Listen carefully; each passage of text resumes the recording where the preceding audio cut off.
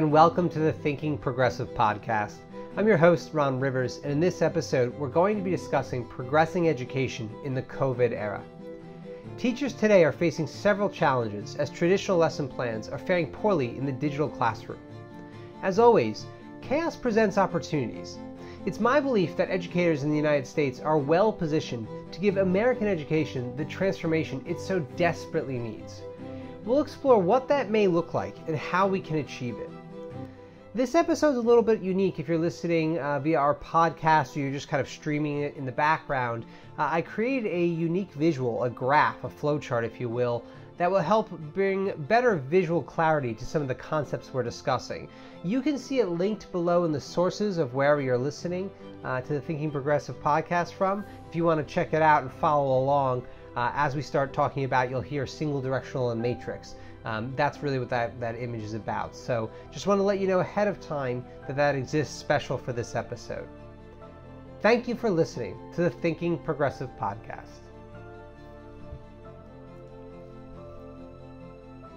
Students and educators alike are undergoing a frustrating experiment because of COVID-19. They're exploring what happens when our learning experience evolves without advancing the type of education it provides. It's a process that will work itself out over time, but what better time to start than now? Progressing education in the COVID era is something every teacher can do, and we'll explore how. Why should the type of education we offer change? Depending on location and personal beliefs, it can be a very weighted question. This exploration takes the stance that education is the cornerstone of successful societies. It is in every society's best interest to maximize the educational opportunities for all members at all stages of life. Now more than ever, our current approach falls far short of that objective for several reasons. Today, the majority of our youth follow educational agendas developed during the industrial era of the United States. As war economies expanded productive efforts, the country needed people smart enough to operate the machines, but lacking the skills necessary to climb the corporate ladder. Limited by our technology, the majority of the population had few alternatives when it came to working. As Joseph Campbell lectured, humanity has always been forced to fit the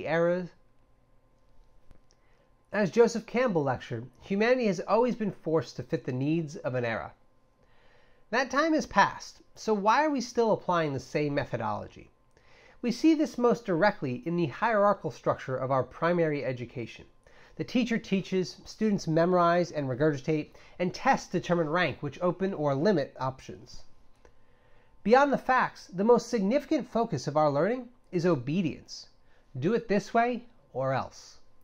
It forces a worldview that seeps deep into the fibers of our being. Reinforcing these behaviors and beliefs may have made sense in the past. Now they only promise struggle. Technology is rapidly expanding in all directions, bringing new possibilities and opportunities at the cost of old. The pandemic highlights the clear division of labor in the United States. Some of us are doing well under these circumstances. Some of us are struggling. Those fortunate enough to be working more than likely fall into three categories: rudimentary, technical, and professional. We'll focus on the technical and professional. Behaviors such as lifelong learning, creativity, and innovation define the highest degrees of success in these verticals. They both draw power from our most plentiful resource, infinite imagination. These practices represent the future of work and progress. Therefore, we should structure learning around them. Progressing education is about instilling different values at different times. How do we reinforce these skills in an era when the classes happen through online meeting platforms? Cooperation and collaboration. When exploring techniques for helping people learn, we begin by understanding that no method exists independent of existing relationships.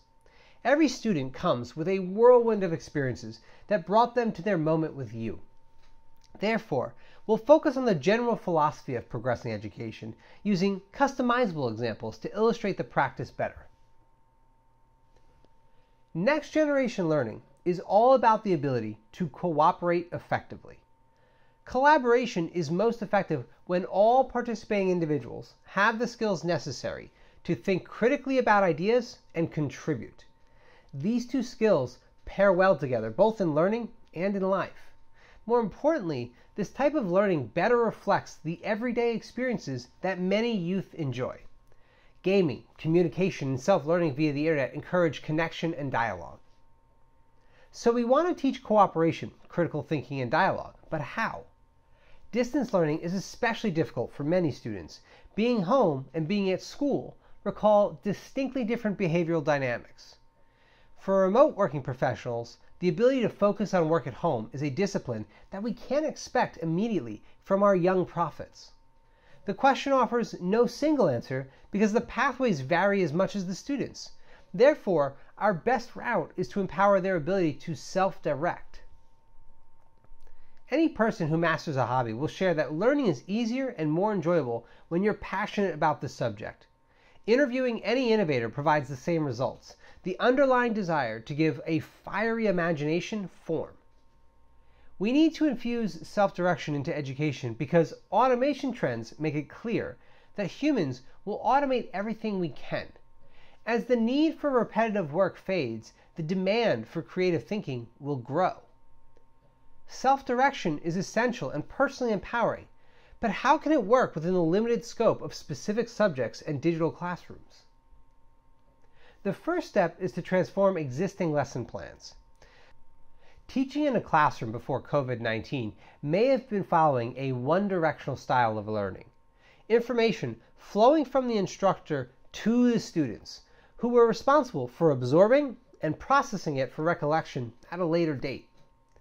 This learning style has its benefits, but struggles to maintain attention and efforts in a virtual class setting. Single-directional learning also squanders plentiful opportunities to incorporate self-directed learning into the process. The alternative is to transition lesson plans to a matrix style of learning. Matrix learning breaks traditional lesson plans into multi-directional approaches. Teachers become less of a source of information and more facilitators of frameworks for learning and discussion. Directional learning supports a broad, surface-level approach to understanding the world. Matrix learning allows for selective topic depth within a more extensive structure, empowering students to explore what interests them and develop ideas through critical analysis. We make teaching akin to a choose-your-own-adventure book, prioritizing a form of education that instills more knowledge about fewer topics, but equips them to better evaluate their understanding. Teachers break down their subjects into various verticals. At the beginning of a lesson cycle, students can choose topics they want to explore.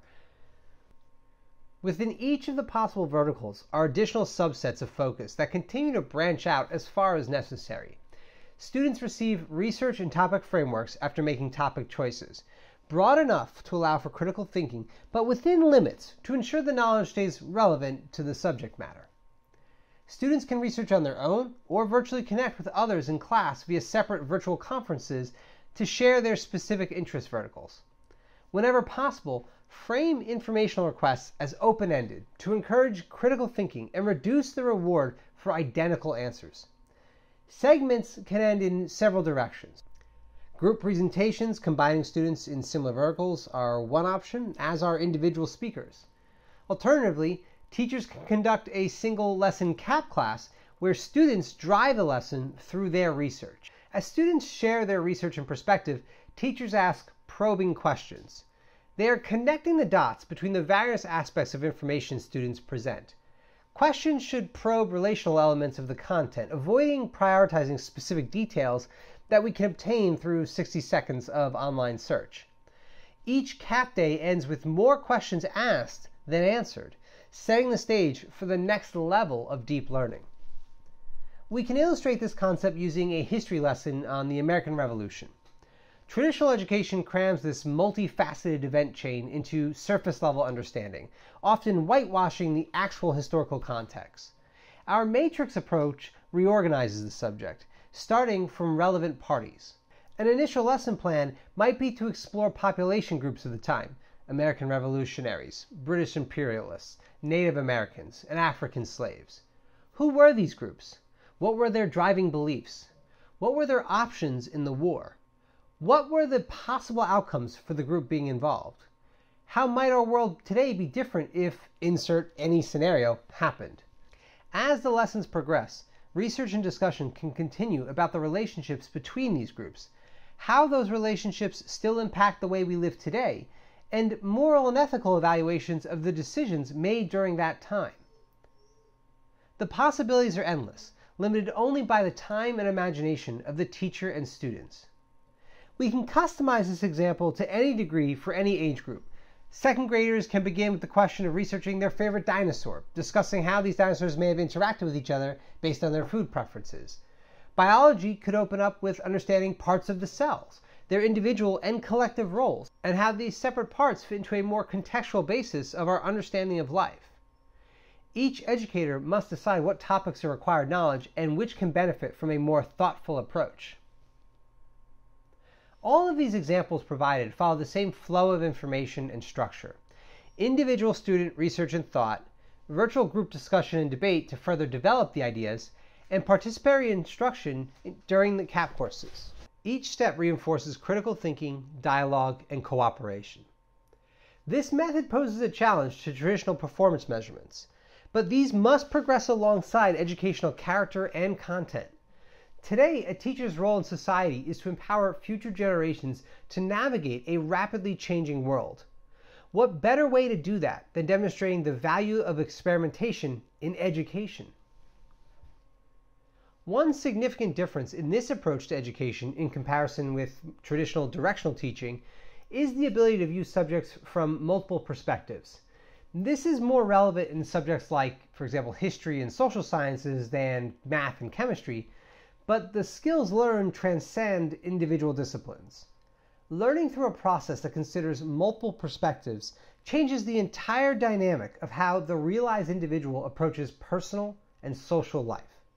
More importantly, it better prepares them to coexist in a world of radical technological expansion and automation, implementation, and impact.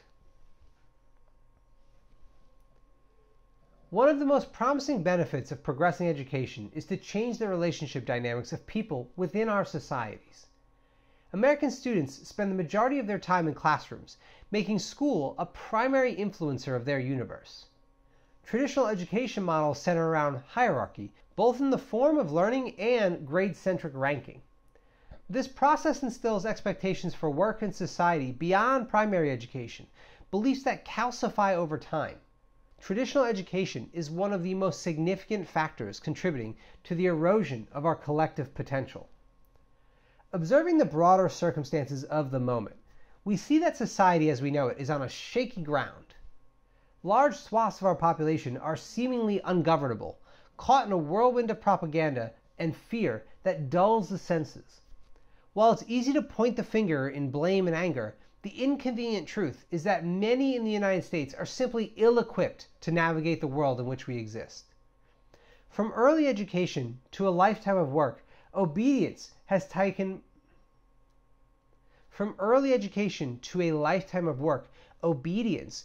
priority over actualization.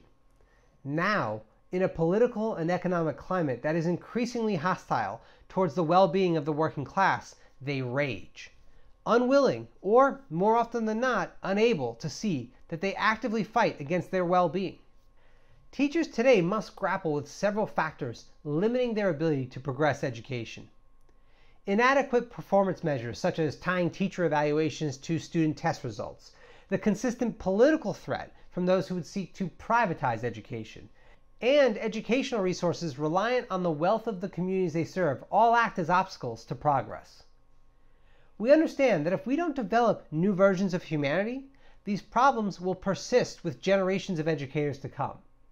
Despite all of these barriers, the importance of educators within society has never been greater. It is the teacher who will shape the worldviews of generations to come. Unfair as this burden may be, there seems to be no better alternative in our immediate present. Further complicating the task, many educators will reject the idea of progressing education because of personal beliefs and circumstances.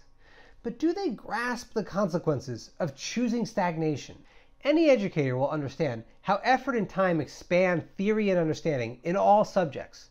After all, the topics currently explored with youth are not presented in the same manner they were 30, 50, or 100 years ago. If we do not alter the skills we pass to our youth, we are likely to continue on our current path of hyper-wealth concentration and environmental destruction. It is a grim future for the vast majority of humanity.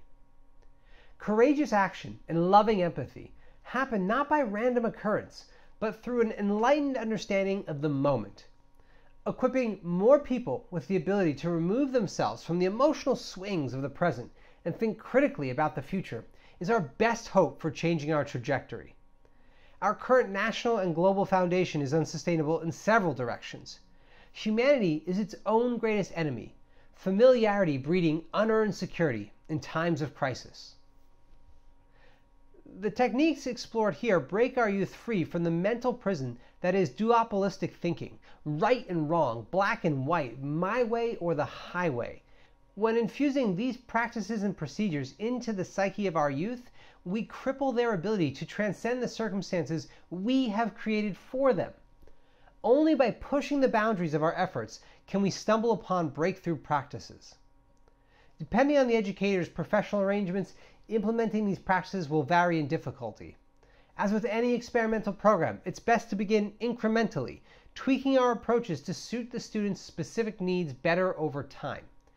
Deviating from traditional paths always comes with risks. Performance reviews and organizational politics may threaten those interested in expanding education to its new, necessary form. But what real alternative is there? If we do nothing, our youth will be grossly unprepared for the future they are inheriting. Consider that dialectic education is already widely practiced by those in elite educational institutions and has been for some time. Those born into the means of money and power learn how to leverage these resources to continue and expand them. Small changes that accumulate over time to provide tremendous advantages. How much longer will we allow economic class to dictate the content and character of the education we provide? Progressing education in the COVID era is the recognition of our changing reality. Today, the nature of work is expanding beyond the skill set and preparation provided by traditional education models, evident in our national labor divisions. We must move towards reshaping the inherent values our education instills. By doing so, we empower an entire generation to solve problems well beyond our present grasp. While educators today face many challenges, their opportunity to radically transform a people has never been greater.